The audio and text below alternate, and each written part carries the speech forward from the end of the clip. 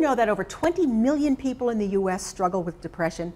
Well, now the fragrance industry is doing something proactive to help fund depression research. We're now the leading depression research organization in the country, but much more is needed.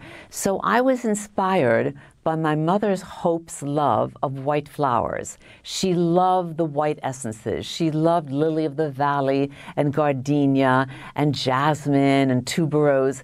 And with that in mind, I created a fragrance named after her called Hope that combined these four fragrances with a green, very verdant, kind of a crisp note that layers through the fragrance.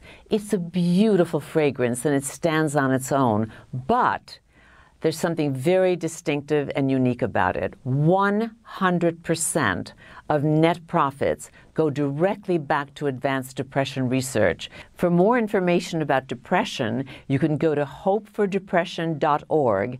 And for more information about Hope Fragrance, you can go to hopefragrances.com.